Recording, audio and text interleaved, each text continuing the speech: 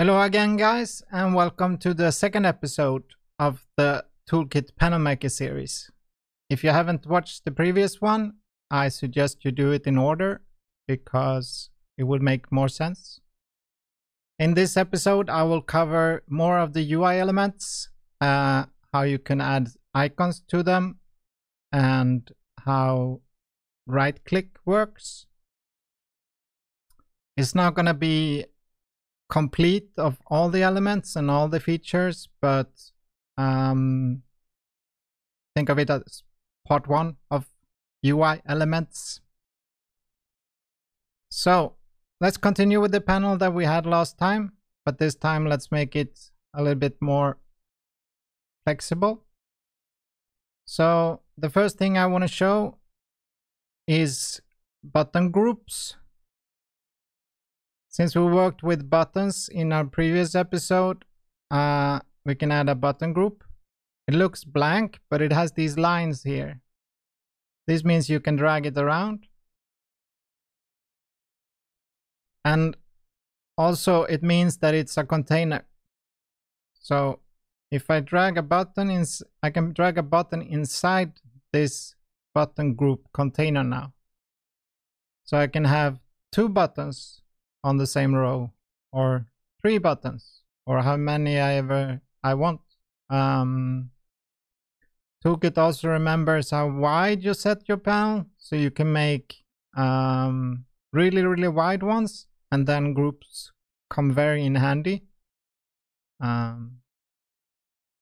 because you can also place groups in groups. I'm not going to show that because that's more of an advanced thing for later. But that's one type of button. And sometimes when you drag things around, it might be when you have a lot of groups, it's easy for it to get confused. So for example, say I want to move clothes below here, it might be difficult. Sometimes it works. There's a trick to groups, and if you want to move rows, and that's if you go to the three switches up here, it says lock groups. So if I click on lock groups, now I can't change anything inside of the group, but I can drag things up and down very easily. So just a tip for because it wants to, like, the groups are greedy, so to speak. They want to have stuff inside. So when I try to place this above, I can if I drag it above first and then down. But if I try and place it in between, it won't allow me because the group wants the button. So that's something that I get some questions about. Why can't I do this? It's because the groups need to be greedy, otherwise it would be really hard to place buttons inside. And that's why this switch is here. Or you can drag the actual group. So if I wanted to have close button below this group, I can drag the group, and then of course it works. Okay. Let's cover a few more groups. They're similar, but they are a little bit different in layout. So let's create another one here. Again, this indicator here tells me it's a group. So I drag a button inside here and here. But the difference, let's actually do this and move the close up so you can. The difference is there's just a tiny line in between here. So this is good if you have, like, if these three buttons do similar things, but with different settings or something like that. I think it looks more clean to have them like this than separate buttons. Yes, toggle stack we'll do when we talk about toggles. Toolbar is another container, but it's not for buttons. So if I try to drag a button inside of this, I can't do it. Won't allow me. But if I go into icons, and the first tab here is tools.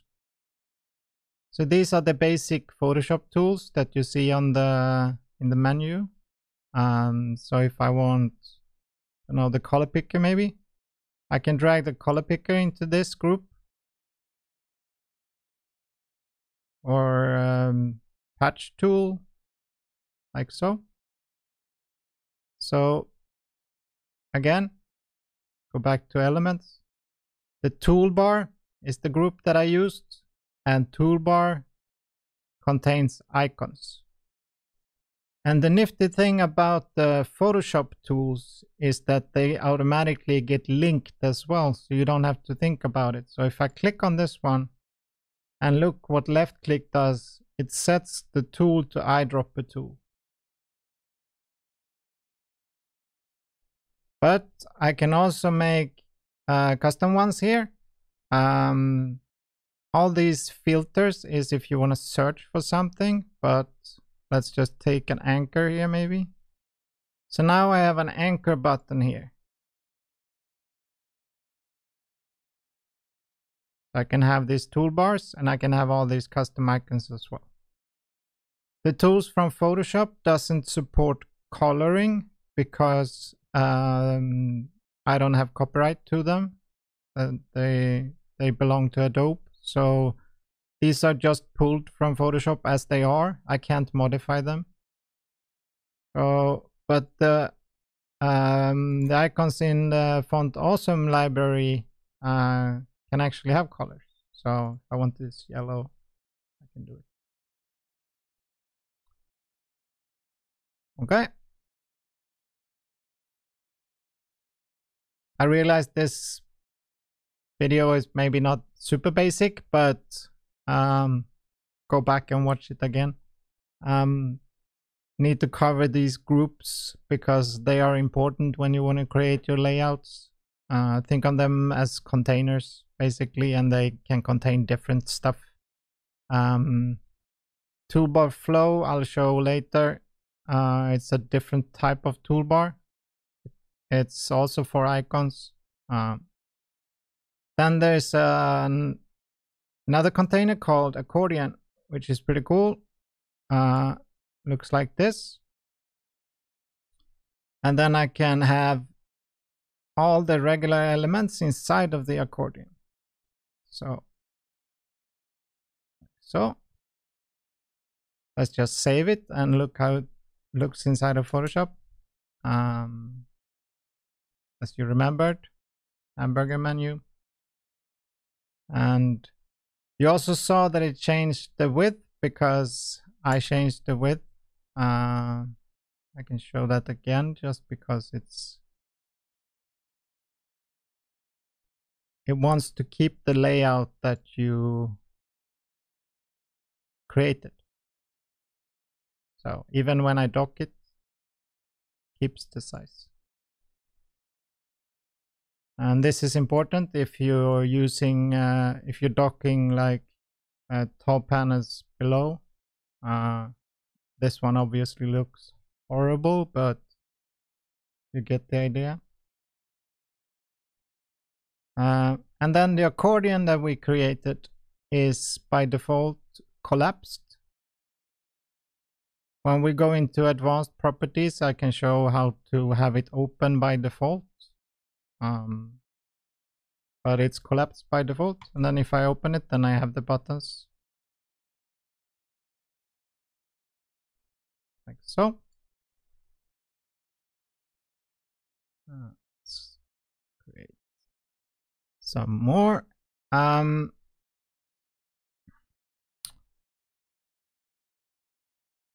Yes. Let's add another tab.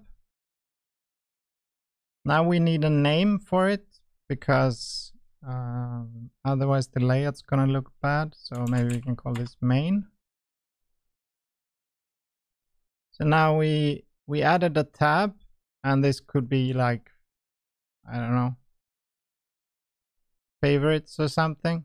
Other, maybe it's a good name. Drag some buttons here.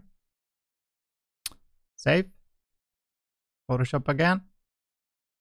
I'm gonna switch back and forth a bit just so you can see how things look, because it's not always the same in the panel maker, obviously, because like the groups need to have the handles and some spacing to be able to drag things. But now we created a panel that has 2 tabs in a very condensed space, so you could really add a lot of things in a very, very small space. And I like this myself. I hate having 10 panels open and like or panels that just have a way too many buttons or way too few. Yeah.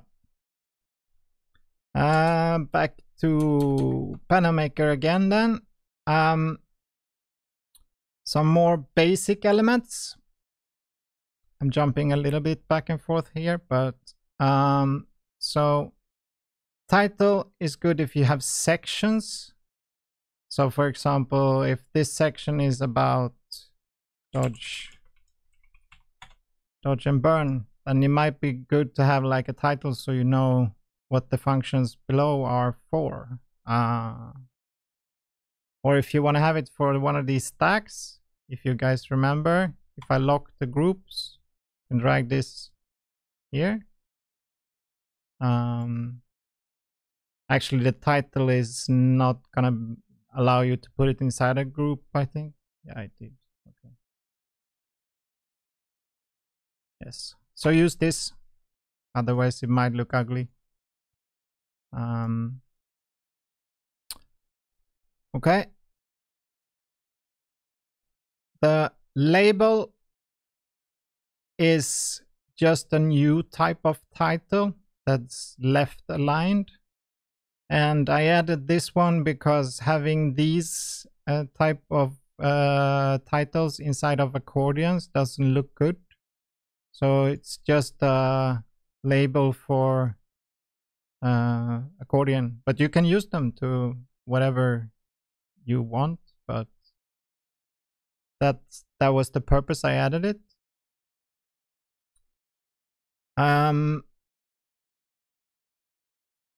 Yeah, that would be all for this episode. I said I would cover right click, but that will be next video. So talk to you very soon and we'll continue.